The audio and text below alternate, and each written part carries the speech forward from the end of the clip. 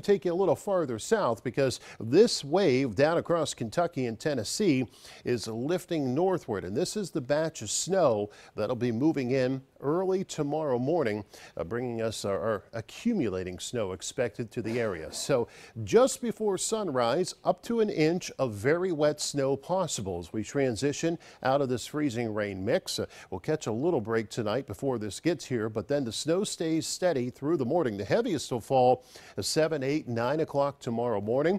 Could see another 1 to 3 inches through the morning hours here, and then becoming more scattered into the afternoon, and then finally tapering off later tomorrow night into early Saturday morning. So right now we're dealing with this wintry mix. We'll continue to see this change over to snow showers later tonight especially, and then watch, here's 4 o'clock in the morning from south to north. You'll see this snow fill back in right on through the drive time for your Friday morning.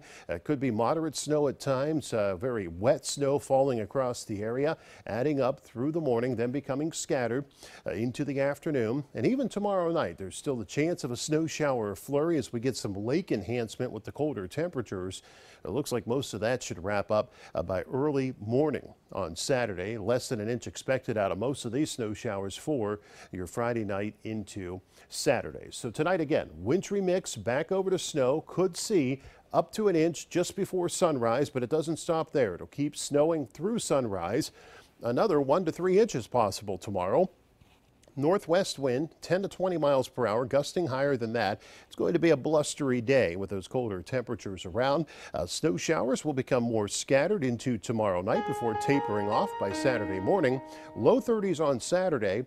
We'll get another chance of snow late Saturday into Saturday night. Not looking real heavy, but snow showers around for your Saturday night. And by Sunday, some clouds, and then another wave comes in later Sunday and Sunday night. That'll bring the chance of snow before mixing back to rain on Monday as temperatures push back toward 40.